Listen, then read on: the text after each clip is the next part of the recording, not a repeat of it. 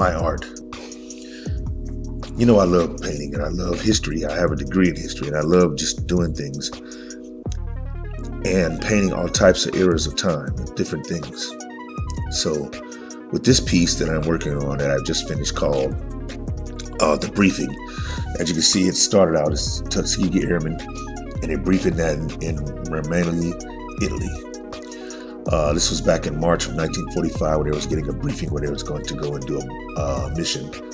And I just wanted to capture my version of this. This is a photograph that's out there, but I wanted to have my version, which I could show what I thought they were going through as they were coming. And you can see the colors coming in, trying to get the aspects of the officers, the gentlemen, the soldiers that were, the pilots that were actually doing this, the Tuskegee Airmen.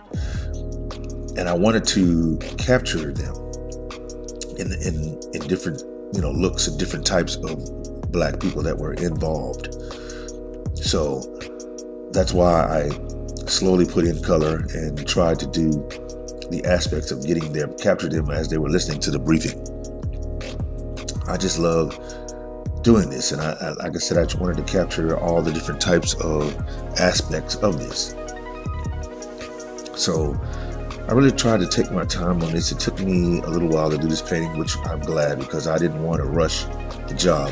I wanted it to be time taken. And still, although this is a great work, it's still not what I believe that I could do potentially as one of my greatest works.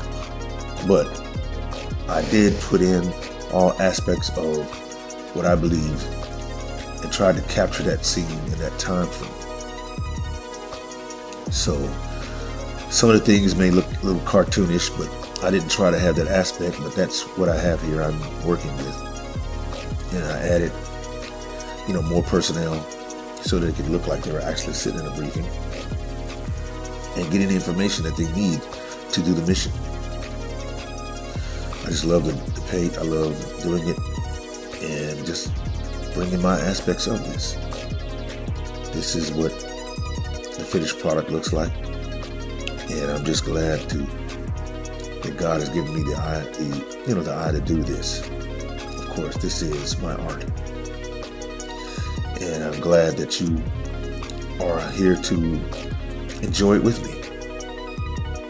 So if anybody wants prints, their prints are available for this painting. This painting is going to be sold.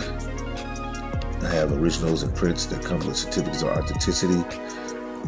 And here's my contact information if you'd like to contact me. I'm not doing commissions right now, but if you want to contact me, talk with me, and we'll see what we can do. So I thank you all for your support.